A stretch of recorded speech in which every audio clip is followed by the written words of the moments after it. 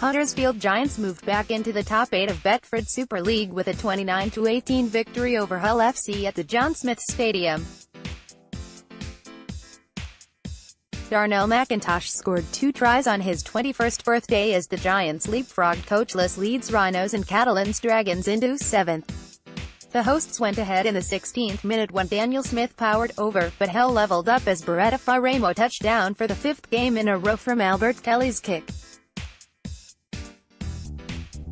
That's how to celebrate. Hooray birthday cake party popper. Big performance from Mitch and Searles at Darnell_McIntosh on his 21st birthday. Pic.twitter.com/FubbyOKRMB. Betfred Super League, at Super League, July 5, 2018. Huddersfield then scored twice in the space of 4 minutes to take control of the game, Aaron Murphy pouncing on a kick from Danny Brow and Jordan Rankine then crossing a drop goal from Brow, returning from a 3-match suspension, on the stroke of halftime made it 19-6 to Huddersfield.